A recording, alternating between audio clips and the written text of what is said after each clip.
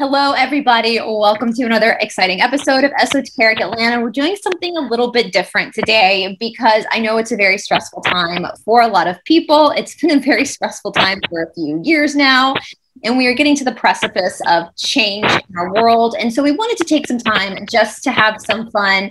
Even though this is being released in the morning, it's kind of like a campfire get together as we move into the age of Aquarius, into a new timeline. I personally believe that the veil will be thinner and we will start to understand multi-dimensional beings, whether that be ghosts, aliens, whatever, on a deeper level. I also believe that most of us have had very interesting experiences in our life, and we don't understand that we're not in the minority with those experiences until we start talking to other people. And we realize we're not crazy. We have actually had something that can't be explained by modern science.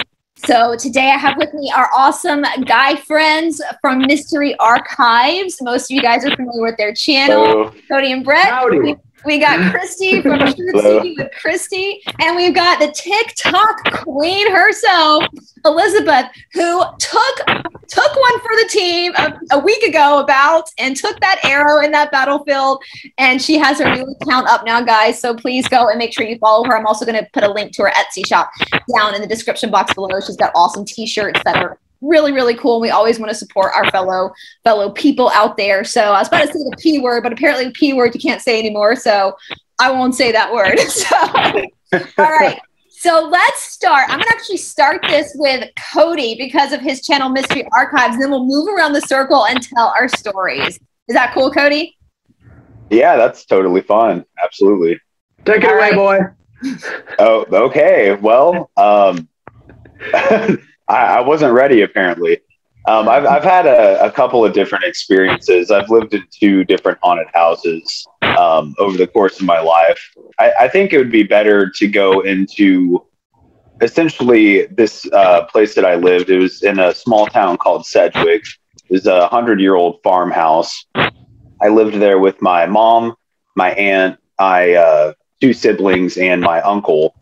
And basically, most of the activity started after my grandmother passed away, and it just slowly started to escalate. And I'm pretty sure that it wasn't my grandmother herself that was causing the haunting, but more or less maybe her passing just kicked things off a little bit more. It's kind of hard to explain, but essentially, after she passed, we started to experience different knocking noises within the home itself. One thing that began to happen was the doorbell, and us thinking it was a small town. Kids would go out and ding dong ditch and do that sort of thing to pass time, because what else are you going to do in a small town, right? But my uncle actually disconnected the doorbell. Will you explain ding dong ditch just in case? I know we have people from other countries watching. I know all of us Americans play ding dong ditch, but just in case people from other countries don't know what that is, will you explain that quickly? Sure. So ding dong ditching is where a bunch of bored kids get together and they go up to someone's house and they ring their doorbell sporadically at all hours of the night and then run away. So when someone answers the door, they're like, oh my gosh, no one's there. So I don't know. I used to do it. I'm sure many of us used to do it back in the day. It's a small town thing. Us small town kids did for entertainment. Yeah. That and cow tipping. Cow tipping. Yeah, I never did cow tipping actually. I was in that same territory though. So. The glory days. Yes. All right. So for those who don't know, so that's a logical explanation. You live in a small town. You think it's just ding dong ditch, right?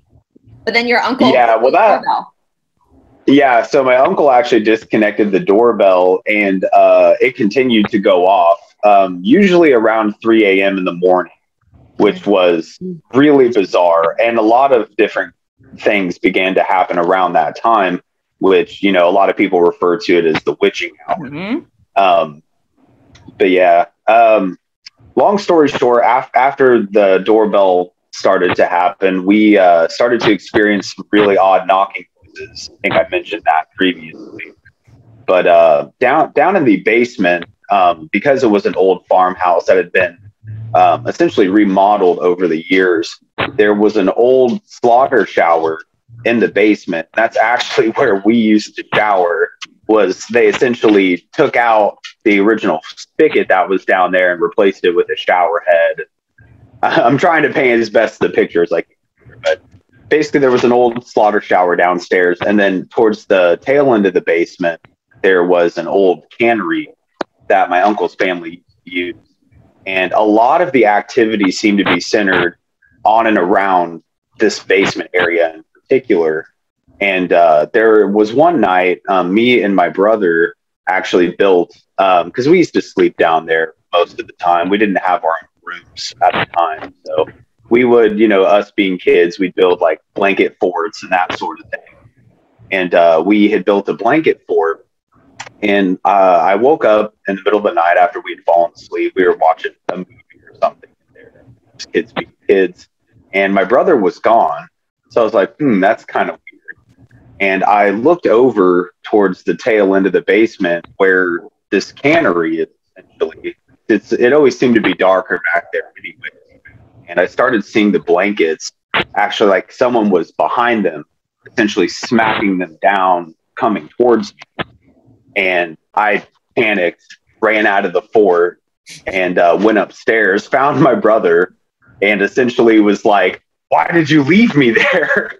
And he was like 4 or 5 at the time, and he actually said he heard knocking noises towards the back of the room, and that's what woke him up, and he started getting scared.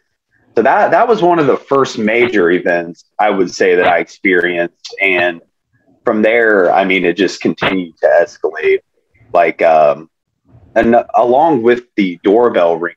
And I'm sorry, I'm trying to jam all these stories into one. I was a little unprepared today, so bear with me. When you grew up in a haunted house, you could probably do a 5-hour episode. So I'm like, well, I'm getting my coffee in me. I'm still on the, I'm still working on waking up, trying to remember everything for one, and then condense it all into a few minute time span so everyone else can explain their stories too.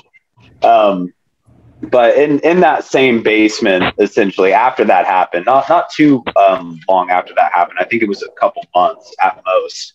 Sorry, my dog's the tripod here. That's okay. Basically, when we would take showers, because we had to use that old slaughter shower, right? Me and my brother and sister, we would essentially watch each other's backs, sort of a thing, because like we'd get real creeped out down there, and one of us would be in the shower, the other would be outside the door, and we would essentially just talk to one another so we wouldn't get super scared or creeped out. And there was one night in particular, my sister was taking a shower, I'm chilling outside the door, we're just kind of bantering back and forth trying to pass the time, and the lights went out. And, that's going to raise alarm bells regardless, right? And so she starts panicking. I'm panicking on the inside, but I don't, You're the one in I'm the trying shower? to keep it together for, no. My sister was in the shower. Okay, I'm so at least outside you're the door. you're like, I can go, I'm dressed. Well, I'm sitting there like, I don't know what to do. She's starting to freak out, and I'm trying to keep it together, for her sake, essentially. I'm trying to be like the tough older brother sort of a character. And we started hearing this grunting noise coming from like inside of the wall, which down in the basement, I'm pretty sure, and I haven't been back since, but I'm more than sure that it was essentially concrete down there. So it's not like there could be an animal or something like that living within the wall. Yeah. So it was one of those things where we're hearing the doorbell ringing upstairs. There is almost like a snarling sound coming from inside of this concrete wall. It's pitch black down there. So next thing I know, my sister is panicking, screaming behind me. She's grabbing on to my shirt, trying to get me to go upstairs. I'm trying to get us upstairs, but I can't see what's going on. And that was one of the, I would argue that's top 5 most scared I've probably ever been. But yeah, I hope that about sums it up.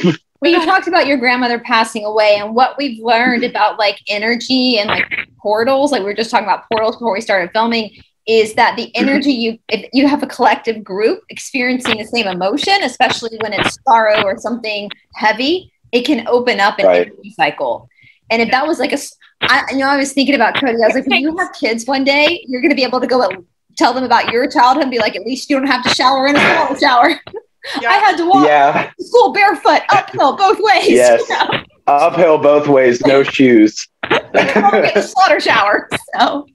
Yes. No. But yeah, it was quite the terrifying place to grow up, I would argue. And I know I'm like laughing and explaining it now in hindsight. It's like, I'm much more open and relaxed to being able to explain it. But at the time when I was going through it, it was pretty horrible.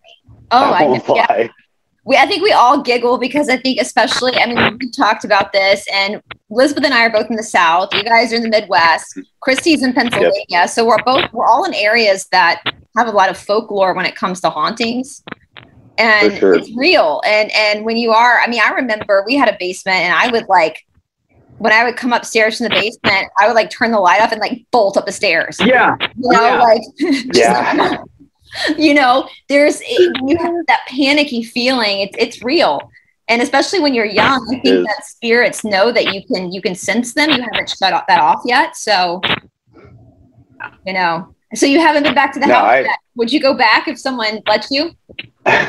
So it's funny you mentioned that, because I've talked to my brother, I've talked to Brett a little bit about it as well, that I definitely would be interested in going back, because as far as I know, my uncle still lives there. Well, ex-uncle now. My aunt and uncle are divorced, but I still consider him my uncle. I haven't seen him in years, but he still lives there apparently. There's a bunch of our childhood boys and stuff that are still there in that basement. And I would like the opportunity to go back. I would definitely film it and maybe do some preemptive cleansing. Yeah, some preemptive protective measures. But I would definitely, if the opportunity presented itself, I would definitely go back. You could totally go and film it, spend the night, and see if you can pick anything. Bring a Windows eye. Dude, I don't know if I would spend the night. I'm brave, but I don't know if I'm that. Get lost. Okay, what is this, Ghost Adventure? Right. So Elizabeth and Christy, Brett and Kody are cousins. Oh, okay. So, Brett go with you. I'm not setting them up. They're actually cousins. But Brett, would you go with them? Remember that house, Brett, that he lived in? Yes, if I properly prepared myself first. I would not be going in there without at least having a rosary and cleansing myself before and afterwards. I guarantee by the time I would get back to my house, I would be doing my whole banishing process and just freaking cleaning myself. I'll just take take a bunch of a huge bottle of sage essential oil and dump it on myself or something.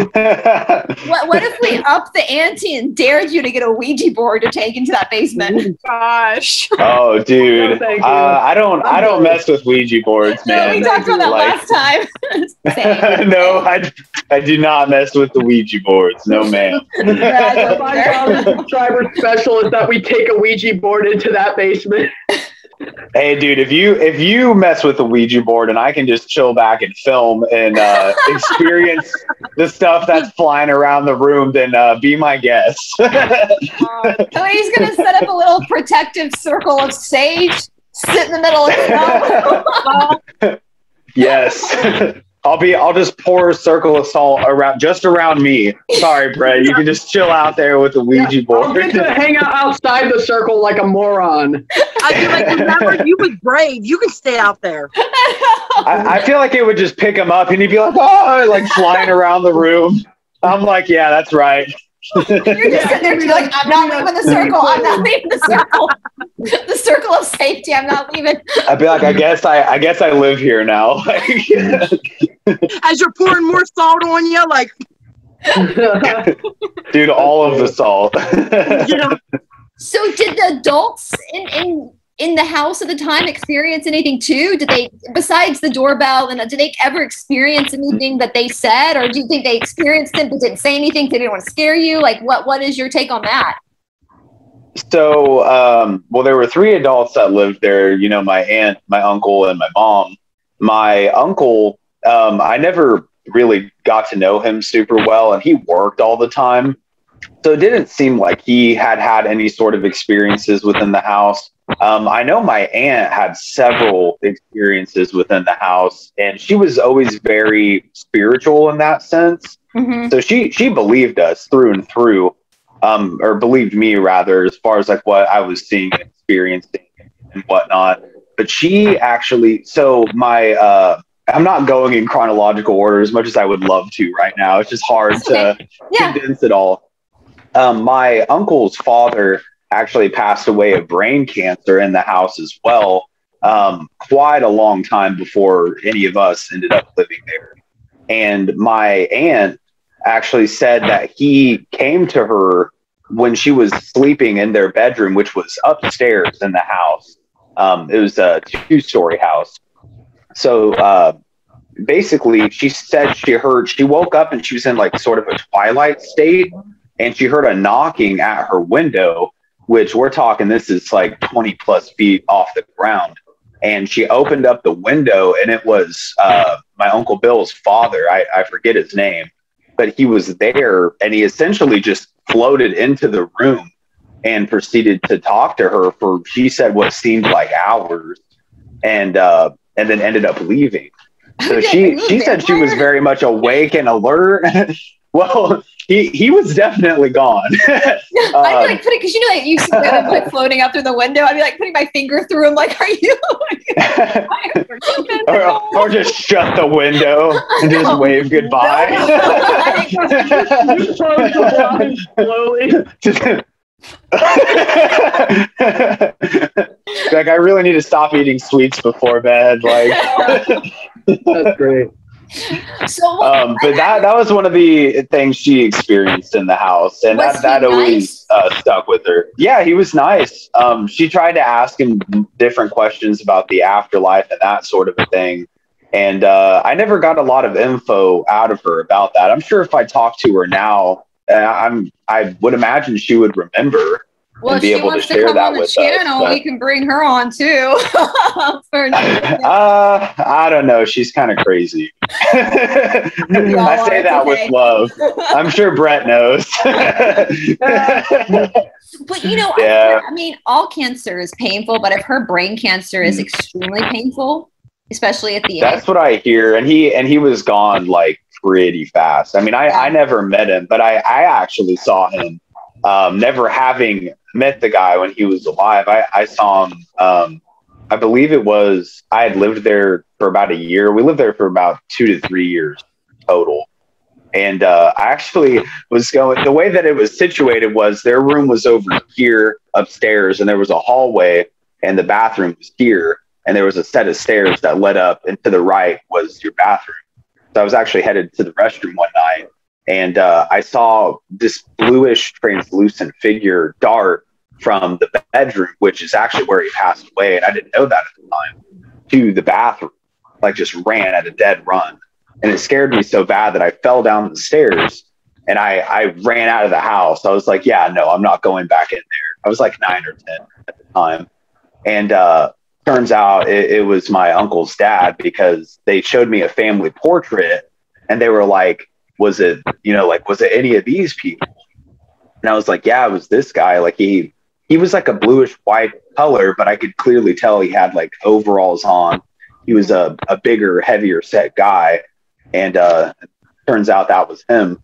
But when he passed away in the room from the brain cancer, he was actually like less than 100 pounds. Yeah. So it's just, yeah, it's interesting all around. They go, from what I understand, like the image of them will come back when they were like their happiest or their healthiest sometimes. So if you saw them as bigger. Yeah. Well, definitely would have been healthy for sure. Yes. Well, eating real good. The South are like that. Sturdy. But that I did a story on the Cokeville miracles a few weeks ago, where they were rescued. These kids were rescued. I have to be careful about what I say on YouTube, but these people came in, this was in like the 80s, and this guy came into a school, a very small school, to, you know, do this. Y'all know what I'm saying? Yeah. And I think I've heard this story. Yeah, it's pretty, this was none of that had happened before. Like, this was, you know, none of that had ever happened before. And the kids were all in a room, and he had this device that was supposed to go boom, if you know what I'm saying, because of censorship. Yeah. Yeah. And the kids said, all the kids, they were little elementary school, before they were rescued, they saw all these people come into the room. And they would, each kid had a story of like these beautiful women or men would come up to them by their name and tell them, like, go stand by the window. Or after the thing went off, one girl remembers the lady holding her hand and running out with her. And some of them called them angels, but afterwards they would look at pictures of loved ones who had already passed away, and they would point to the person that they didn't know who these people were. I mean, when I was retelling, so crazy. It's so crazy. And these were like little kids that wouldn't know to make something up. And they all, you know, after the fact is when they all started talking about it, when they were still at home and not back at school. So they hadn't had time. I mean, this was the 80s. It wasn't like they were texting each other, you know, they were little anyway. Yeah. So they were just telling their parents like what had happened in this tragedy. And the only people that lost their lives were the two culprits. Nobody else did during this event. So it was pretty. Wasn't it a husband and a wife? If I'm remembering the right? Yeah. Husband and wife. Yeah. So you know, kids see these things. And so anyway, but all right. So that's awesome. If you get your aunt to come on this show, I will give her a platform. Dude, I will try, or at a minimum, I can see maybe if she'd be willing to sit down and talk about it, and I could forward the footage or something. That would be awesome. I love people that we see. What do we say down here in the South, Elizabeth? We honor our crazy. We put them on the front porch and give them sweet tea. Yeah. We don't hide our sweet crazy. We don't hide our crazy. We don't hide them. We honor them. That's awesome. All right. Who wants to go now? We're going to either go Elizabeth or Christy. Who wants to go next? Don't matter. I'll go. Okay. Well, I mean, I think I told Bryce this at one point, but I kind of have always been on the crazy spiritual spectrum, just because my first word when I was a child was angel. Like, I would point and go, angel, angel. Like, I have it on video. It's like family videos of me just running around pointing out angels. That's wild. But what's crazy is like that never really went away.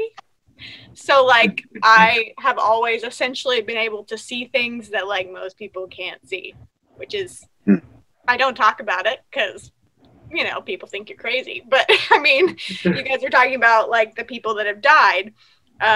There's this teacher that I used to listen to. He calls them essentially like, you know, like in a religious term, it's kind of like the cloud of witnesses, or like your elders, essentially, like the people in your past that have passed on, that surround you and help you live out your mission, essentially. So literally, I used to be able to sense when people died. I remember when I was 16, the first time I went to LA, one of my best friends, back home, I was in the ocean and I just had this sense like someone just left, someone important to me. And I was like, I like had the thought of like, I wonder what would happen if I died too right now. It was super weird, like intrusive thought. Then I come to find out that my best friend hung himself. And then I started to see him everywhere. It was crazy. Absolutely crazy.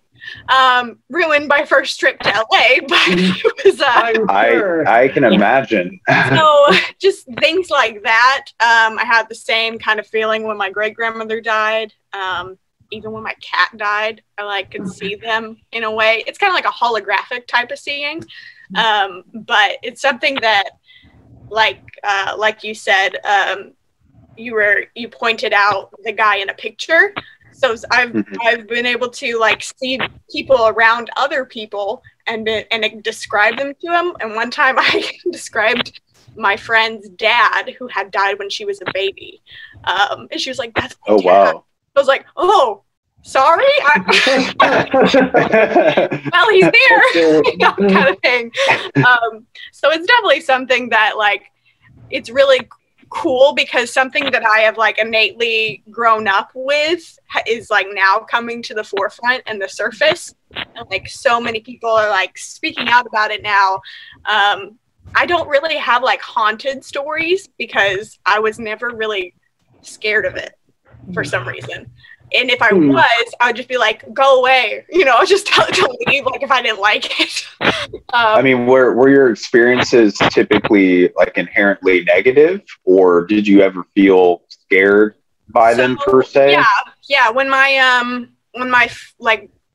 was younger and my parents lived together, like before they got divorced and they were fighting all the time, I would have crazy nightmares and see things come into my room. Like, I probably called them monsters or something like that too, because I was 5 or 6 by the time my parents got divorced. So that kind of scared me. And I actually was just like, I don't want to see it anymore. I remember saying that out loud. And then I kind of stopped seeing stuff for like a few years. Then I went to this camp that was like with my church. And do it. Yeah. And someone was like, I feel like someone like has shut off their like ability to see, kind of thing. And they want it back. And I was like, me? Kind of thing. So I basically someone prayed for me and then I was like literally able to see again, just as I had before. And I wasn't scared of it this time. But when my parents were fighting so bad, I definitely was terrified of it, but I was much younger, so I didn't understand. So it was like a span of maybe like 5, 6 years that I didn't see anything because I literally like turned it off. But makes sense.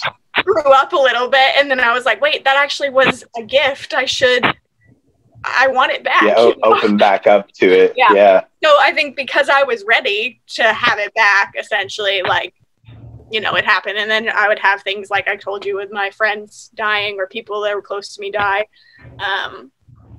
I essentially see them, or I can see them if I want to, and people around other people. It's kind of crazy. And I was watching a Netflix TV show where like the kid's dad died. This was a few years ago. And he said a perfect quote that like explained it. He was like, energy never dies. It just changes form. And I was like, yep. That's it. That's all it is. That's it. It was a very like quantum kind of show. And I was like, very like meta. Describing everything that I've been questioning. But yeah, so I'm trying to like pinpoint like a good story, but it's very much been I've always been the quiet, hyper spiritual person. I feel like that's also how I ended up essentially being a part of the truth community, is because you see things. You're just like, that doesn't look right. So I feel like that's how, because I get questions all the time. They're like, you're so young, like you're so awake and so young. I'm like, well, the thing is, I've been like this for a while. I've been through a lot. No, I wouldn't really pay it to anything other than I just was born like this. Fair enough. Part of this, what's happening right now is they're trying to almost divide us, because as we're saying, we move into this new age and the veil gets thinner and some of our DNA starts to slowly activate more. When we can see things, it deepens our connection to God. Right. And they don't want that. And so that's why we can't say that word, but the cure is actually cutting off our connection. They're trying to dull that down and make us look like, everything that they've been doing for the last at least 50 years or more has been just to completely distract us. Mm-hmm. Like, if you think about it, all the entertainment that we have today, like, we never have times to just sit and think, or even like have a minute to maybe even like sense what's around us. Mm-hmm. Because it's all constant distraction. Yeah, exactly. Continuously distraction. You're not distracted by work. You come home and you veg out and you eat. You're not, watching the television, you're looking at something on your phone, you know, you're playing a video game, you're doing something constantly. There's no like always sitting. There's no respite to just sit and focus on anything you could be potentially wanting to improve upon or wanting to learn about yourself. It's always constant distraction. Yeah, but with it's kind of interesting because I got to this place where, you know, like you were saying of the whole like running from the dark kind of thing. I used to be terrified of the dark, but I kind of like stepped into my own power at one point and was like trying to like ramp up my abilities, and I would purposefully stand in a dark, creepy place for as long as I could and just could withstand it. Just like feel what I could feel, see what I could see, and I would just like and I would seriously see things that like you could really not describe other than like demonic things, like evil entities come up like this close to my face, and I would just kind of look at them like they were stupid. Like, okay, bye. But dumb. That's all you got? I mean, it's just one of those things. It's like, you know, obviously as a kid we're terrified of all these things because we have no like words to describe them, knowledge, whatever. But I feel like once you like start growing into your own and your own power and whatnot, you're like, wait a second, you're nothing. Like when you're little too, you don't have control. So if you're in a house, because I grew up in a haunted house too, you can't leave. Your parents are like, oh, that's cute, it's your imagination or whatever. You're stuck, and then that creates more anxiety because you can't do anything. You know, I will tell you that I also was the child that experienced like my mom's home group and such doing exorcist on people, and oh wow, it was a very weird childhood.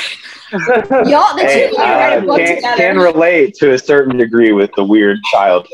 Like I never realized that like other people's childhood wasn't the same until I got a little bit older and moved away, and I was like, wait a second, your mom didn't do that in your exorcism? Like, you know, or just like she would go into houses and like spiritually clean them. Like that's what my mom would do, and I would go with her. Like, it was just kind of like, oh wait, that's not normal. Like, you don't do that. Kind of wild she took you with her though, because usually you would think, I guess it really depends on how bad the infestation is or the activity is, but pretty brave to. I mean, I don't like have any experiences where I like remember anything really weird happening. I just remember like her going over to people's houses and praying and anointing the walls with oil. She did it dog wells all the time. Like, you know, fair enough. All that kind of stuff, like praying over it and praying in tongues and, you know, all that kind of like super religious stuff. But it was just funny because like you don't know that other people don't do that till you actually like start to experience the world. And so especially when I moved to LA and I lived there for a year, I was like, wait a second. Okay, nothing about my childhood is normal. Got it. I feel like you would need to like anoint yourself and whatever residents on the daily if you lived in LA, because I feel like it would be a pretty brutal place. I lived in LA for a long time, and I saw many demons. I saw the red-eye demons. Yeah, I had one lick my face. I've seen the lizard ones. Yeah, they licked my face once. Yeah. I feel like they would be everywhere. Yeah. Oh, they are. Now we know. Like now we're like, oh, that makes sense. What they do there? That's special. Like my landlord's crawling up the wall. I don't know how I feel about it. That's she great. just grew 2 other legs. He might be concerned. Right. It's like, I know I'm late on the rent, but like, damn, dude. Yeah, it was definitely an experience in itself. But honestly, like, I feel like compared to my childhood, I was slightly prepared for it. So I did want to ask you this. When your parents were fighting all the time, did that escalate what you were experiencing at that time other than just the nightmares? Yeah, I would go into like my closet in my room and hide behind things so I could not see things. And because I just felt and I could see like the evil stuff fighting.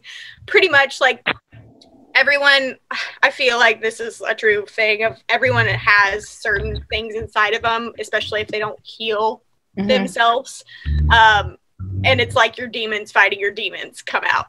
Like, so I would see that. It makes sense. And I hated seeing that because you don't ever want to see anything like that with people that are like your parents that should be safe. Right. So Yeah.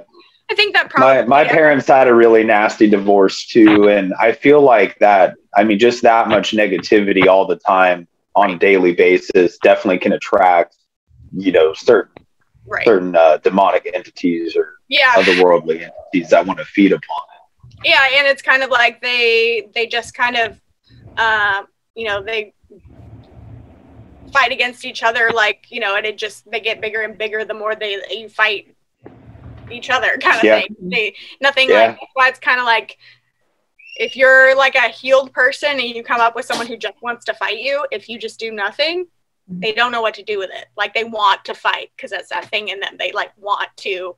So if you come at them with just like, I'm not gonna say anything, then it just completely like puts it like cuts off the energy almost. Well, another way of thinking about it too is that it's kind of like how think about how like a virus or a microorganism would want to reproduce. Like, it wants to replicate itself, and it wants to use you as that replicator. You're the host. So basically it's eating your energy to make itself bigger.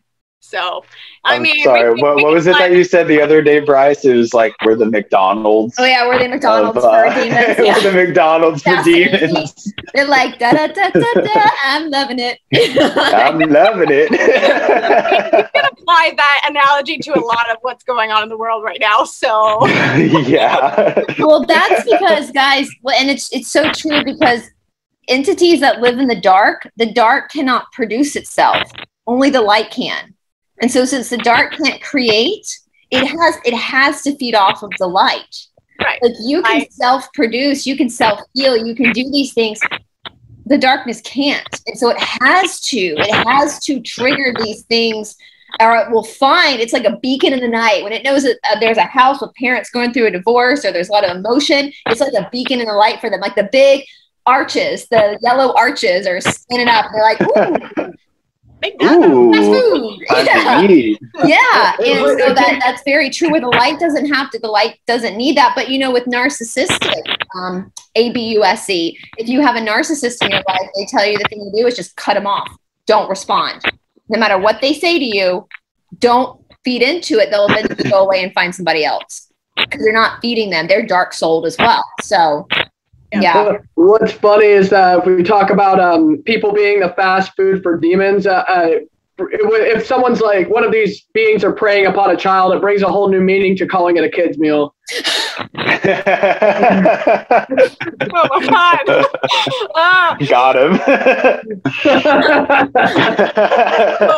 Well, the kids are the easiest, because the demons know the kids can't leave. Like we're saying, they can't leave. They don't have the right to just leave, you know? They're also more susceptible. My mind went to an even darker place with that one too. Yeah. Well, and the kid's light is brighter than ours. A child's light is always brighter than an adult, so therefore it's more delectable for them. So it's more pure. Oh God. Yeah, animals do. But I think animals can see everything. Anything Kody and I have talked about that. Animals are like, listen, I see all this stuff. So, but I get, you know, Elizabeth, I've had a lot of that experience in my life. I've seen a lot of stuff in my life. I get scratched all the time. Like, I'll wake up with huge the other day I woke up and I had scratch marks all over me, and I was getting out of the shower, and my boyfriend sees them. I was getting out of the shower, so I didn't have a shirt on, and he watched one just as a live action go down my back. But it was right after I had started doing all these big interviews with these people in our community that are like movers and shakers. So it's like they're doing anything they can to stop what is inevitable. Even if it's like trying to smudging. Yeah. At this point, I'm just like, oh, look. It's like a battle scar. So I'll come out to him. My boyfriend, like, oh, look, I got attacked last night. Another one. I'll like pull my boobs up. I'm like, take a picture. Send it to our friends. Show and tell. So, you know, we can laugh at him. We can laugh at the demon and be like, really? How pathetic that is. Well, I heard comedy and humor is something they don't understand. We talked about it last time, actually. Yeah. That's why the deranged side of our world is trying to take away comedy. Yeah. You can't be funny anymore because they're trying to take it away. Yeah. You know, because that's comedy. Laughter is literally the best medicine. But I'll tell, like I was saying, I've had a lot of really, really dark experiences. I've seen a lot of stuff, but I'm going to tell a positive one very quickly that my grandmother passed away, my mom's mom. I was really close to my mom's mom. She passed away when I was 8, about to turn 9 years old. And my grandfather, my mom's dad, I was really young when he passed away, so I didn't quite understand what that meant. But when my grandmother passed away, it hit me really hard. It was like a big whammy, like she was gone. And then all of a sudden, I realized what mortality was. So it really scared me. And I didn't want my parents going anywhere. Like I was like literally going into a depression, but this was Christy and I are the oldest people on this episode right now. So back in the olden days, in the dark ages, you didn't send your kids to a therapist. Nowadays, if you had a child that was really struggling with someone passing away, you'd probably send them to a therapist to talk about it so that they could understand what they were feeling. That didn't happen with us. We just had to move on. Well, one night, my sister and I, our bedrooms were beside each other, and we always slept with the hall light on because I was scared of the dark too. I saw a lot of stuff. I never wanted to be in the dark, and our doors opened. Well, I was really upset about my grandmother passing, and somebody had turned the hall light off. So I was like extra freaked out because the lights were off, and I was just having this like 8-year-old mental breakdown, like didn't know what to do. And finally, I was like, I'm just going to go get in my sister's bed. And we would do that sometimes, just go get in each other's beds. And so I went down the hall and I got in my sister's bed. And so I get in the bed and I turned my back towards her door. And back in like the early 90s, it was really in vogue for kids' bedrooms to do sponge painting. Take a sponge and like block a room. Yeah. So in the dark, you kind of see little designs. So I was laying there in my sister's bed. She was asleep and I was looking at her sponge painting and I was thinking about my grandmother and how much I missed my grandmother. Well, all of a sudden, over my shoulder, I'm watching the wall. I see this light start to come down the hall. And my first reaction was, oh, somebody's turning the hall light on. Like maybe when my parents is up and they forgot there. But then the light got so bright as it went down the hall that even with my back to the door, looking at the wall, I had to close my eyes because it was so bright and so intense. I couldn't even really give it justice about what it looked like. It goes down the hall. And then I hear my dad run down the hall after it. Then I hear him go back. Well, I didn't say anything. I stayed in the bed. I stayed asleep. I didn't know what had happened. The next day I was in my bedroom playing and we had a phone in the hallway because again, this was the dark ages when we had landlines. No cell phones yet. Hey, I remember landlines. I'm not that young, all right?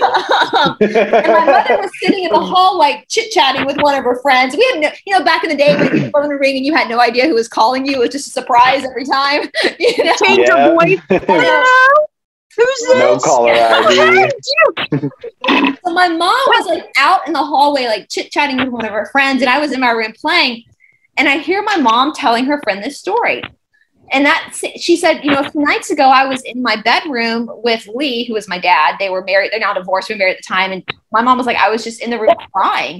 Just so upset. It's okay. We all have dogs. So upset that my dog actually just pushed me back towards the wall, by the way. Like that wasn't a ghost. That was my dog. Yeah. Well, I noticed you couldn't really see her on the camera, so it looks like I'm just like petting my own leg. You have a needy dog too.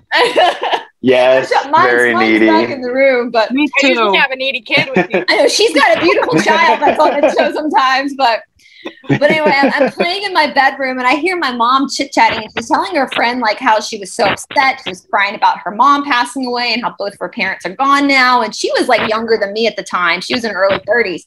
And so now I realize I was really young to have lost her parents. Yeah, that's a lot. That's a lot. She had 2 kids, and she said, all of a sudden, my mom said, all of a sudden we're laying in the bed and I'm upset. And this bright light appeared at our door and just stood there for a minute, this huge light. And then the light turned and went down the hall. And then she said, and then Lee, who is my dad, got up and chased the light to see what it was. And when he got to the end of the hall, it was gone. And she was saying, I think that was my mom. And I had seen that light too. And I ran out of the hallway and I told my mom and I said, I saw it too. I was like, Mom, I was in Mary Becca's room, my sister's room, and I saw the light like too. My back was to the door, but I saw it. And so that was, looking back at that, it's like it happened right after we had lost my grandmother.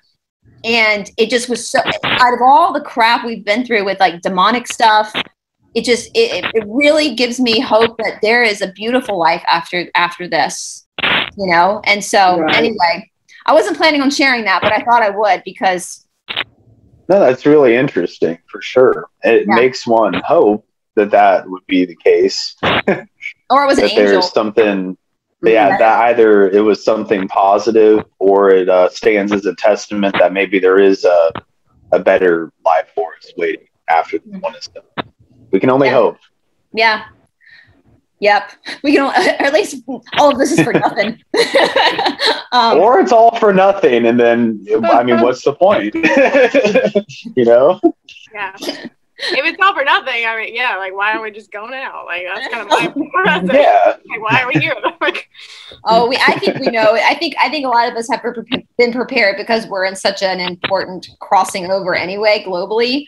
And from what I understand, from my boyfriend follows the law of one, that this time that we're in right now, like spirits and souls, we won the lottery. Like there were souls that were begging to come to Earth at this time to experience what we're experiencing.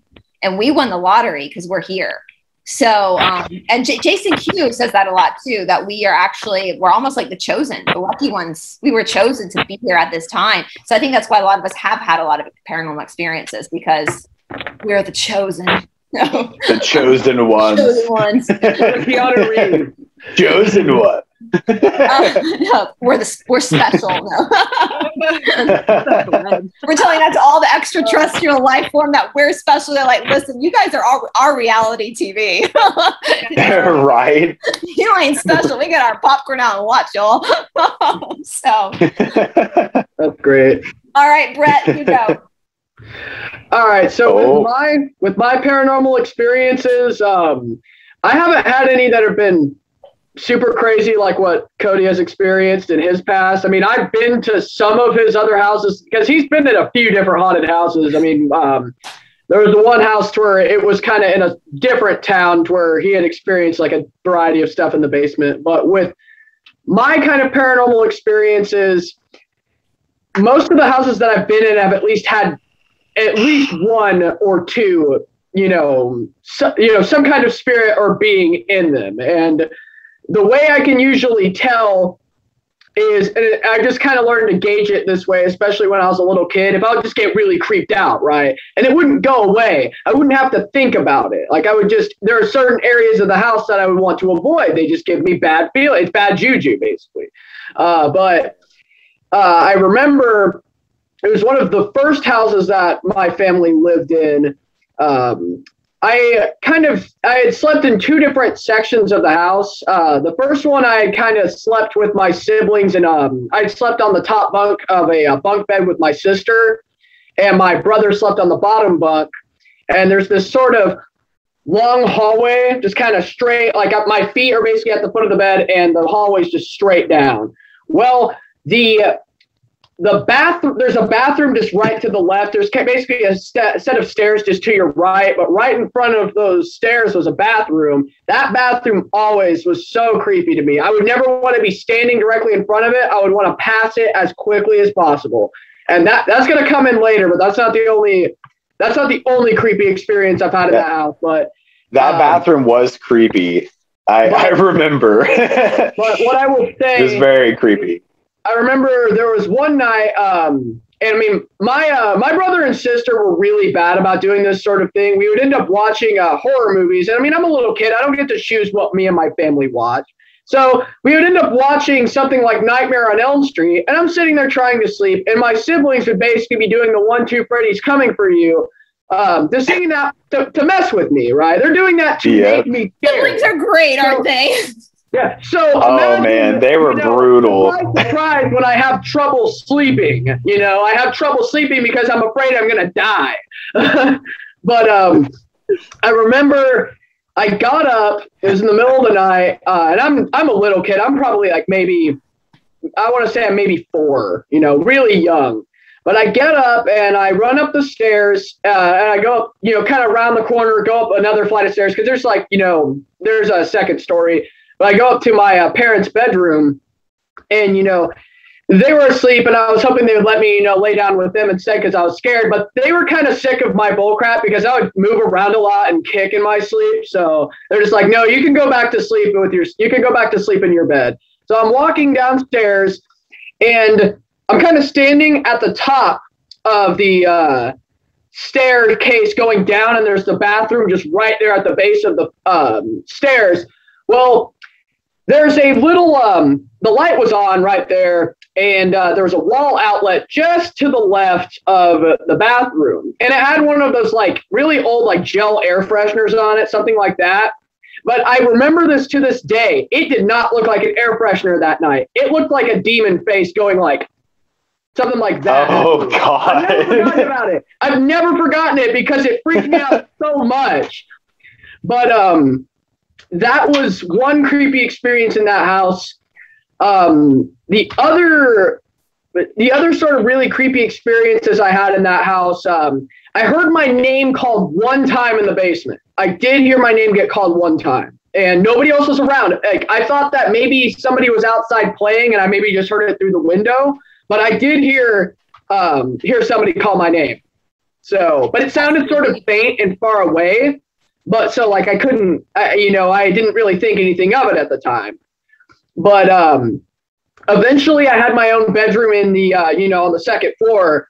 And it was kind of at the end of a sort of another long hallway.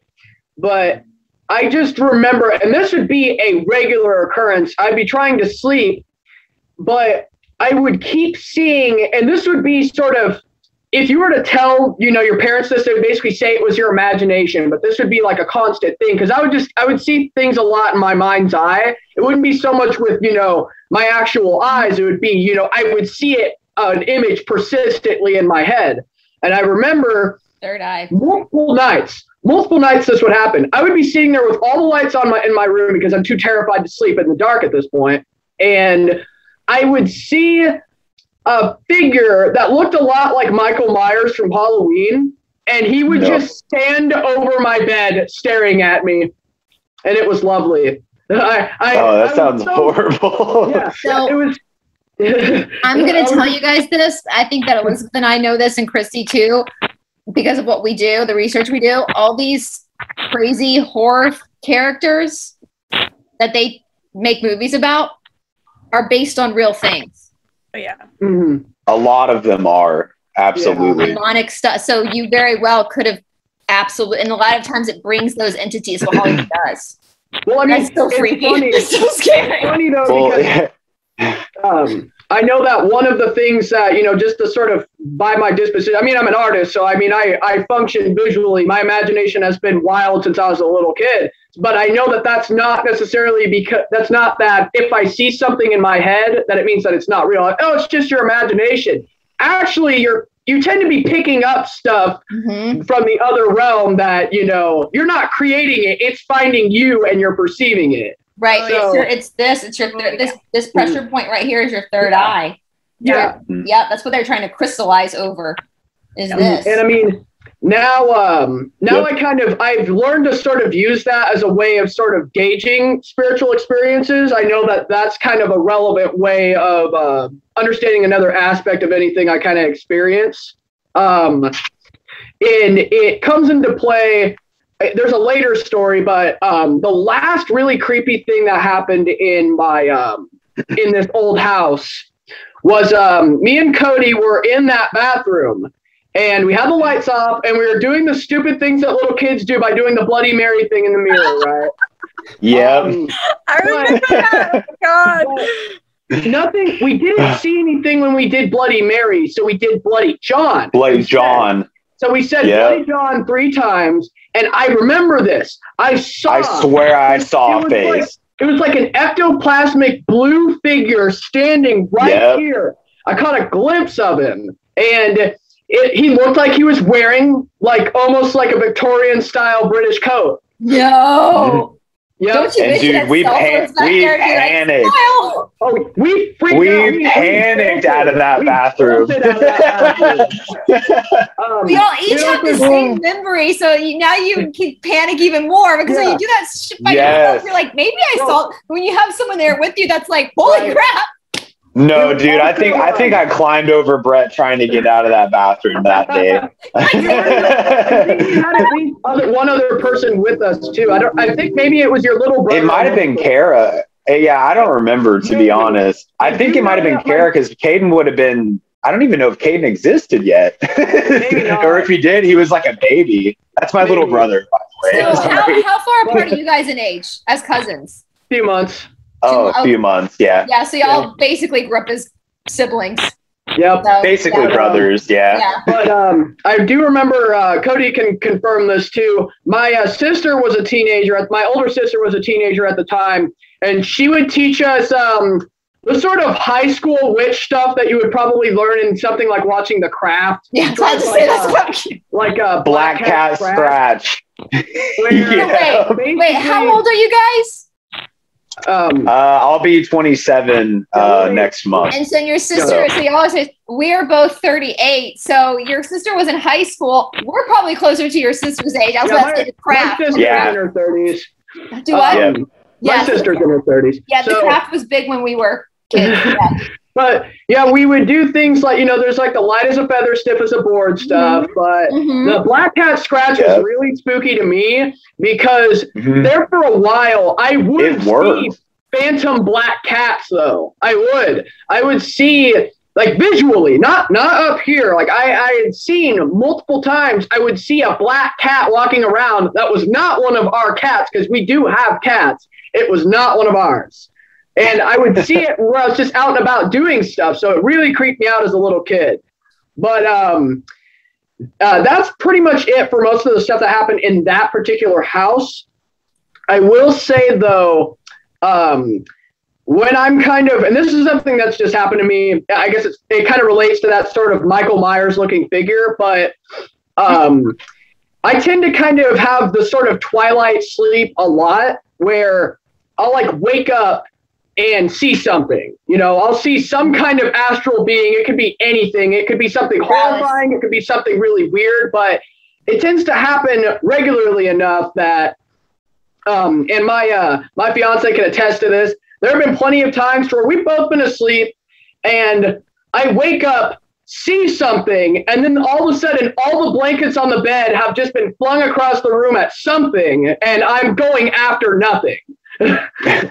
Yeah, okay, so I was going to ask that. I'm glad you should tell them about the weird little statues in your house. I'm sorry to interrupt you, Bryce, but you just moved into this new place, and he was like, I think the house might be haunted, and he takes me back into this little room right after he moves in, or maybe it was when you were moving in. Maybe it's right after. Yes, okay, and this wasn't that long ago. But we went into the back room, and I'm talking like there was at least like a 20-degree difference in that room. And I'm like, this is really creepy because I'm feeling the temperature difference. And I looked to I think it was when they were in the closet. I opened up the closet, and there's these tiny little like African statues. And dude, I was like, no. I was like, you need to get rid of those. You need to burn those. Lobby. I know, but I didn't know that at the time. But dude, the aesthetic was so creepy with the temperature difference. Let me tell you. I would just, it's like you're trying to recreate the Sally house here. I would just lock that door and be like, we're not coming back in. You can have this room. We'll put the rest of the house. I can go into some of the experiences I have had in this house that I'm in right now. As we see a picture fly across the room or something. Right. If you see my camera shake, my dog's just smacking the tripod. So, It honestly, in this house, it hasn't really been. I don't think. I do know that there is at least one entity in this house. and he does seem to occupy that room. It's his room? That particular room, he seems to sort of occupy it. I don't think there's anything like necessarily negative about him. It just seems sort of like sad energy, really. Yeah. Because I think like something happened to him. Between me and my fiance, we both believe that man was like hung on that property, like that he was killed, and that his spirit is sort of stuck there, because she's had her own experiences. Like, he seemed to be more comfortable wanting to talk to her than me, because I think maybe the people who killed him were probably men. And so maybe he saw her as being a bit more approachable, because she talked about it, because she actually saw, like, she's seen things when it comes to that. She said that there was one point when she was actually at work, like, and we had worked down the street from our house, and she saw, for a brief moment, she saw what looked like a skinless body just hanging from the ceiling. And then she also saw, like, she had kind of looked over and she saw what looked like a black figure, and he freaked out and jumped back as if he was shocked that he saw her, and she audibly heard his feet, like shoes, like she audibly heard shoes like hit the ground when he jumped. And so I remember getting this text. But I'm really good about doing banishing and cleansing and stuff like that. So you can bet I immediately cleansed this house as much as I could. But but with she kind of she tried to sort of meditate in that room a little bit, and she got a few sort of images. She said that it looked like this guy sort of appeared before her, and she said that his face, looked sort of basic. He had like blue eyes and red hair, and his features kind of looked like one side was lower than the other. So it seemed pretty accurate to me. But she said that she got the feeling that he was kind of not wanting to show her what he actually looked like, because he didn't want to like freak her out too much, because she was basically saying that it seemed like, he didn't have any skin. Like, anytime that, it was just like basically the flesh. But she had seen that, like, that's basically largely what I've, like, imagery wise, when it comes to that entity, that's what we've seen.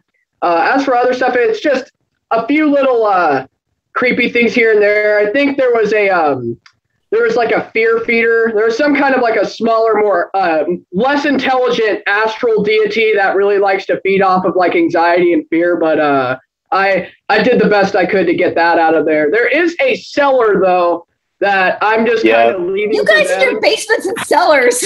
Like, dude, I'm telling you, I have a bunker. Like, I call it my bunker. It's a tornado shelter, which I don't think it's haunted. Too. I mean, like, yeah, I don't think it's haunted or anything. But he has like a spooky, like dirt cellar. Where I think it's where your central air's at, isn't it? Yeah. Down I in there. have to go down there to replace the filter every once in a while. He tried to get me to go down there the other day, and I was like, "Nah, bro, I'm good." With that cellar, I did remember going down there right around the time we first moved in, but I didn't really feel anything like super spooky. I kind of was getting mental images of, because the dirt down there is so old, I kept getting mental images of people sort of walking around and having like carts, like horse carts and everything, which would be accurate because the town that I'm in is extremely old, and this is the oldest part of that town. Yeah. I mean, this house is like about 100 years old. And for those from Europe watching, that's old for us here in America. So. Yeah, that's pretty old. For us newbies. I know Elizabeth might have to jump off here in a second, so I just wanted to. She's got a little baby boy that she's got to. That's Levi's usually totally understandable. The show, so. Yeah. All right, I'm sorry I can't stay to hear yours, but. Well, I'll send you the video. You'll be able to see it. Thank you for joining us. Yeah, it's been great talking to you. Bye. Bye, Elizabeth. Yeah. I will say, as far as that basement goes, the spookiest thing I have experienced was just having to clear out the countless spider egg sacs and spiders just to change my air filter. Because they were, I probably had to spray and clear at least 100 different spider egg sacs. Like, oh God! And it was just on the steps. I was just trying to clear a straight path from the top of the stairs to the air filter. But there was down. But there was no beef jerky man waiting for you in the mall. No beef jerky man in the basement. I promise. That's good. Yeah, I mean, y'all are, for those, I laugh about the Midwest because Christy's in Pennsylvania, I'm in Georgia. We don't have a basement here, but their basement's obviously on the East Coast as well. But the Midwest, for those watching from Europe, you think of like Wizard of Oz, like the cellars. Y'all are making that stereotype. Everything. If you ever, I live in Tornado Alley, but I've never seen a tornado, and I've lived here my whole life. So we get tornadoes all the time down here. I've never seen one. We get them all the time. Christy, do you get them in Pennsylvania? Very rarely. We had one in Salisbury, like maybe 10 minutes away, but that was back in like '97. Oh, we get like tornado season down here in the South. So, yeah. I would say, pro tip for any audience members, if you ever meet someone from Kansas, please, for the love of God, do not tell them you're not in Kansas anymore. Please do not. Yeah, dude, please, no. We've heard it so many times. Like, it will literally make us cringe beyond belief. It's like, no, dude, we totally just live in cornfields out here, and there's no, like, modern technology or anything. I Flintstone it to work every day. I have Amish. Yeah, you have the Amish. I have Amish. We have the Amish too, actually. Yeah. Not too far from us. They drive you nuts. Dude, well, they don't really like bother us, but dude, they have some bomb meats. Let me tell you. No, like especially when what I'm saying is like when they're in town and you're like sitting there and it's like, oh my God, you just behind the buggy. Oh, and the horse and buggy. Yes. You're just like, oh, yes, you drive on the sidewalk. Like you're cruising, like even though it's like 25 or 35 here in town, you're cruising. All of a sudden, it's like. He's like, dude, I've got 2 horsepower max right now. This bad boy is not going any faster. There has actually been accidents, like right up here in town, where a vehicle and a horse and buggy. No. Where the horse was like bad. They hit the horse and stuff. Yeah, it was. No. That's bad. That sounds awful. We don't have the Amish down here in Georgia, but people make fun of us because we're in Georgia. So. Does Geico insure horse and buggy though? Like, can you get liability only for horse and buggy? Do the Amish get insurance on their buggies? That's a really good question. I mean, do they even have tags? Like these are the real questions we need to ask. Amish, do they pay taxes? Amish people isn't as innocent that you think they are. I do know that they have like I know when they're like coming into adulthood, they go and they have like a week of sending to or whatever. Yeah, to like get it out of their system. Like, allegedly. They're bad. Where I used to live was an apartment, and this Amish guy came and he was messing around with my upstairs woman. And this is mean, he'd come down and he would talk, and then she would come down, and I knew what they was doing. And so I said, "Can I ask you a question?" He's like, "Yeah." I was like, "Does your women and stuff give you like and all that stuff too?" And he's like, "Yeah, we do everything that you guys do." And I'm like, "We do it all." I don't know if they do that kind of stuff, So I wanted to know.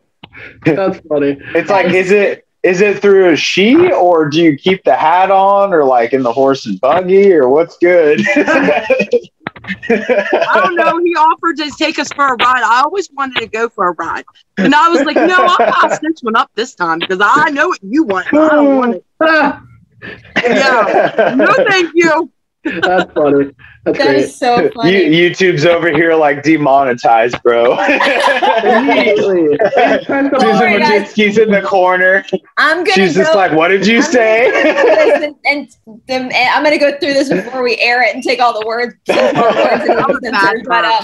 right, guys, we got like 20 minutes left. Okay, Christy, go. Tell us your story. I basically grew up in a haunted house.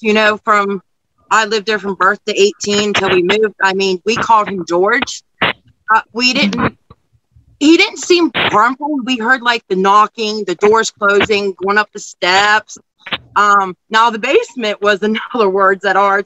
There was a room down there. It was like a shelter room, and it was right down at the end of the steps. And Bryce, I did the same thing every time. That room was always eerie. It was like the room we'd go to if there was a tornado threat or whatever.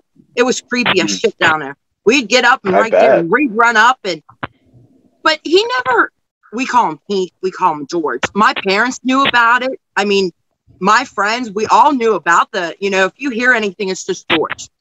Yeah. Now there was one incident where my brother went and he put up those, calendars of girls in swimsuits and stuff. He put them up through his bedroom. The next morning, all of them was facing down on the floor. Like, I don't know who. They didn't want. George wasn't having that. So maybe maybe it was a Georgette instead of a George. Maybe it was a Georgette. Georgette. I mean, I would love to go back to that house and to see if there's anything still there. That I'm older now because it's been 18, so it's been like, and I'm going to 20 years, so it's been 20 years since I've been back there. I'd love to go check it out. Your parents aren't there anymore? Is it a new family there now? Yeah, there's the new family. Both my parents have passed. My dad passed like in 2002 when my daughter was born. Then my mom passed in 2009. So I was like in my 20s when I lost both my parents. That's rough. That is super rough. Yeah, it's, I grew up like Elizabeth with the fighting, but my mom and dad stay together because there's times I can remember that we was packed in the car ready to leave, and I can remember my dad standing there in the garage, and we was just bawling because we was little, and my mom ended up staying. But she made the thing with my dad. She's like, once Christy, because I was the youngest, and once Christy graduated, she was out. She's like, I don't want no more. And they basically went their way. I went with my mom because I was mama's girl and stuff. But growing up there, it was creepy.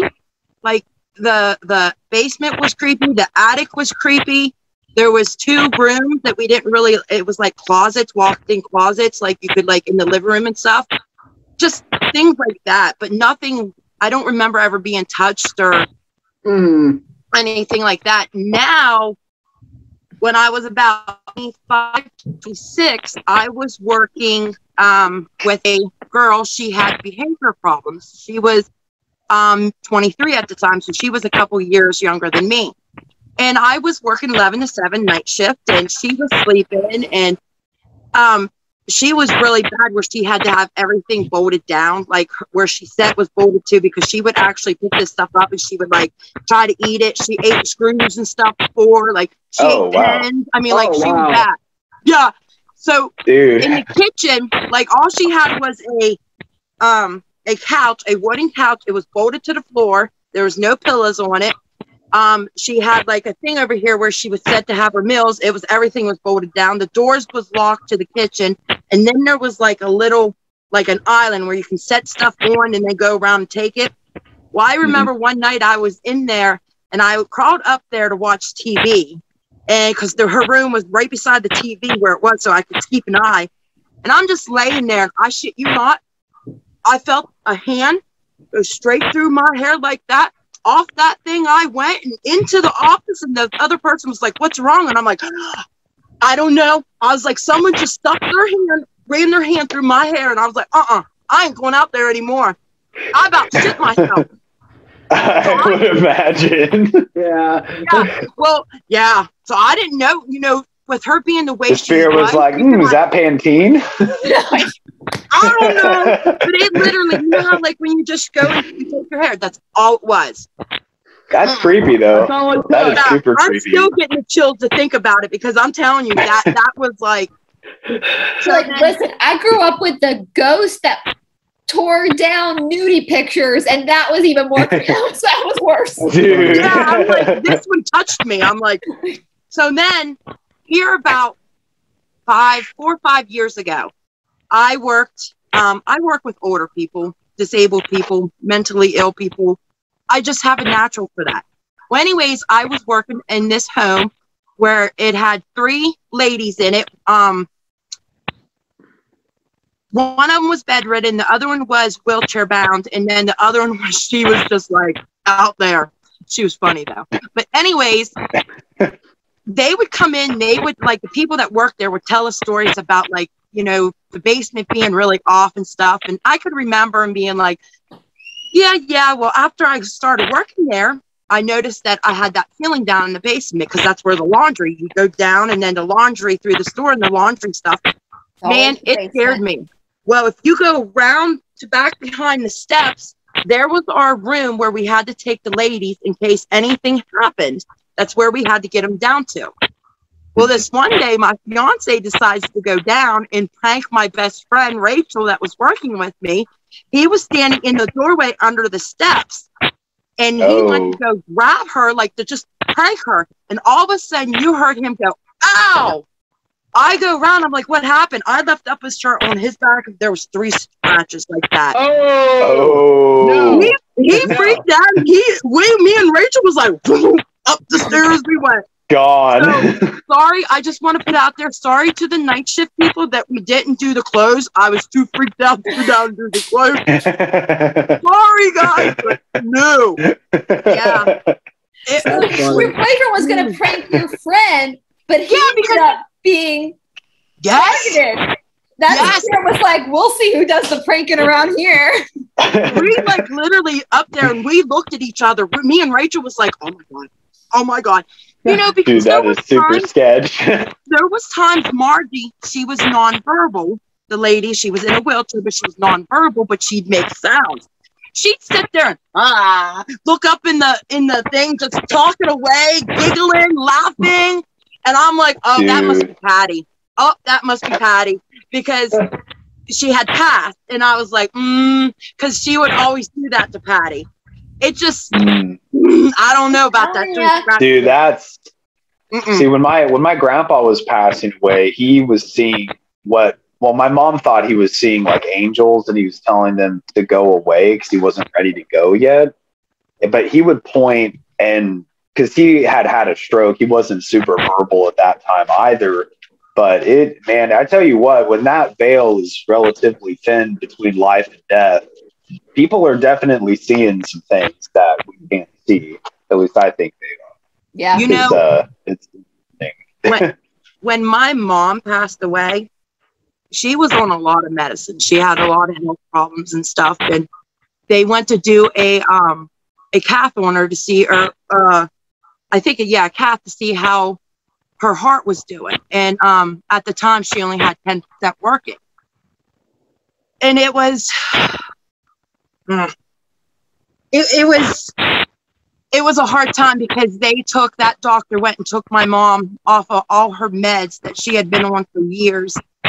And it really screwed her up, and it turned her into a person that I never seen, because I can remember when she was over in the hospital, I walked in and she looked at me. I swear to God, it was like a demon.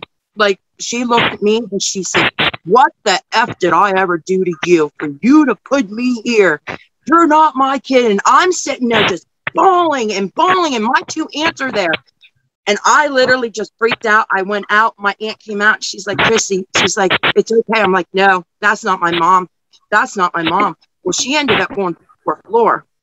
She would call me. And what did I ever do to you?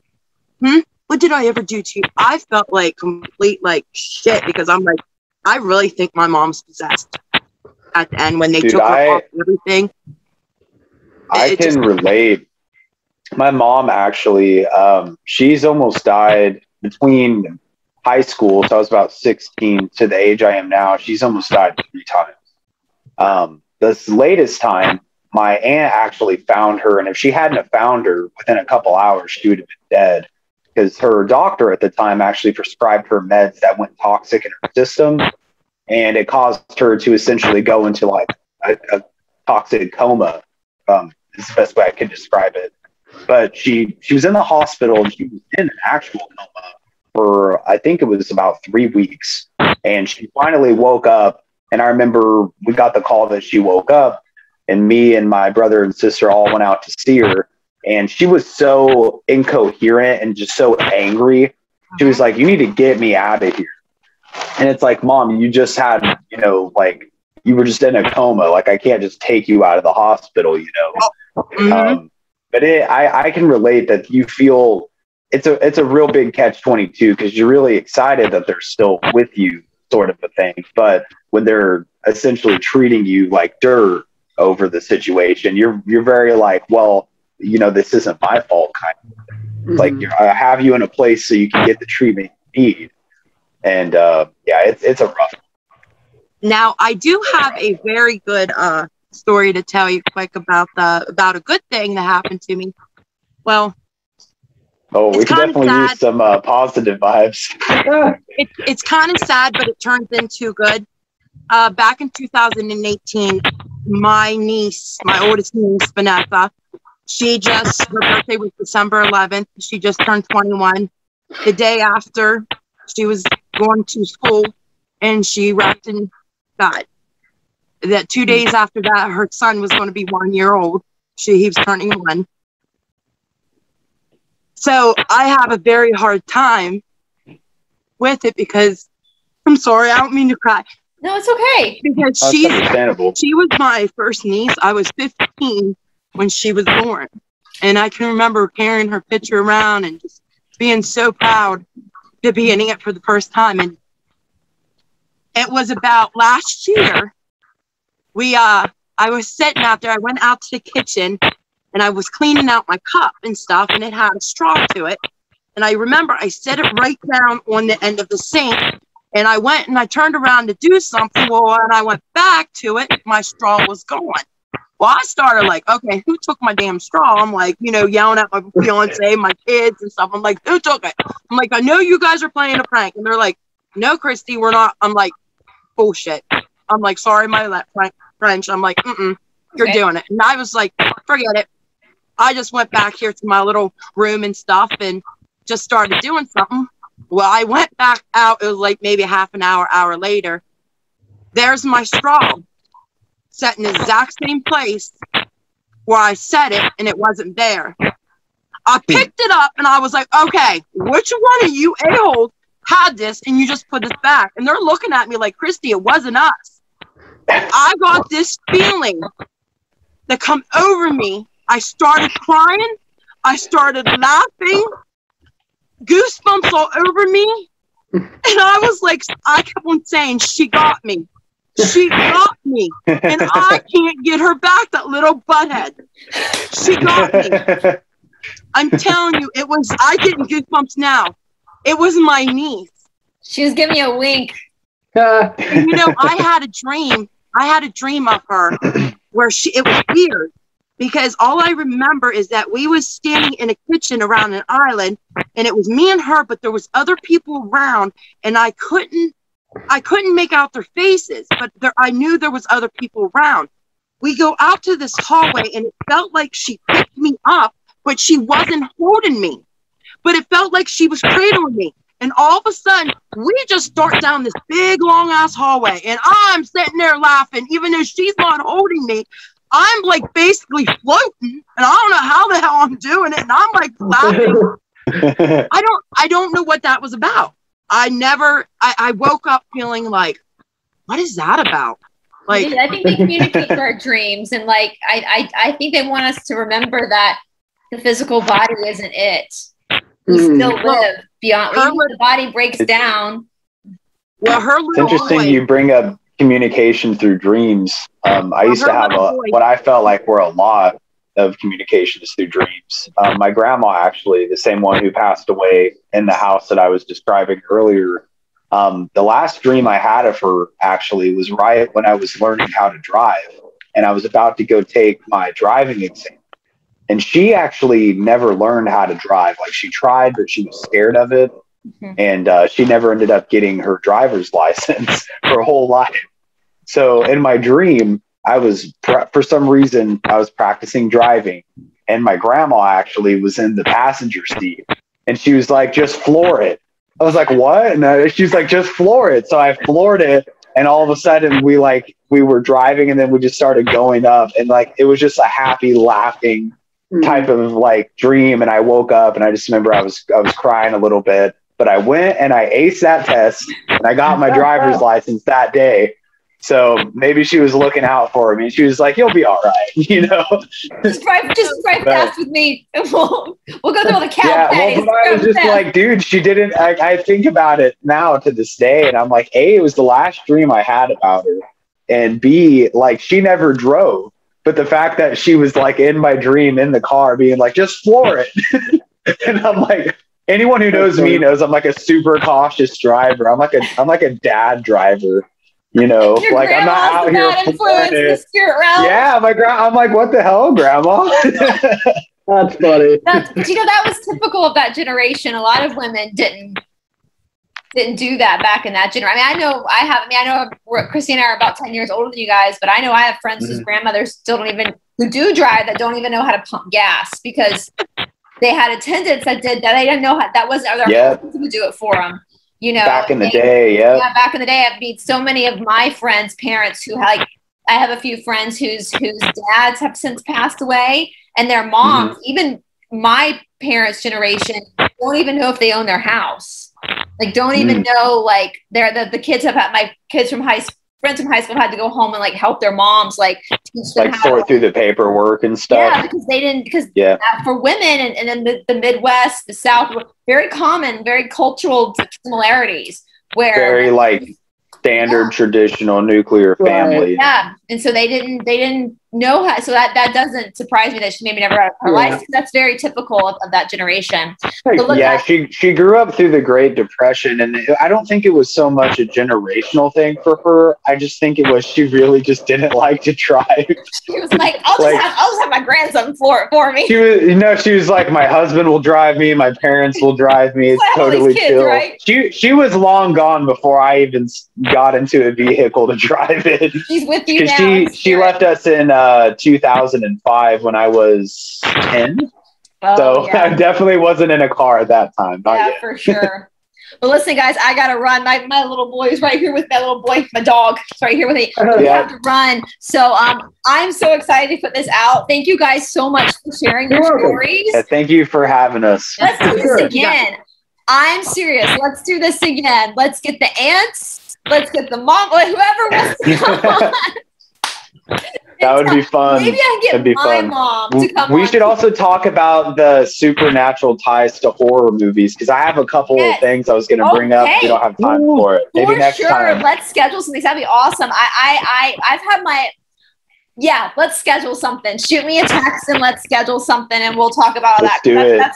That's mixing the fringe storytelling with the truther community as well, because it all mixes. So awesome, guys. Well, I'm going to let you guys have a wonderful Saturday evening. This is going to be you do the same. Saturday. So, all right, guys, have a good one. See you later. Bye. Bye.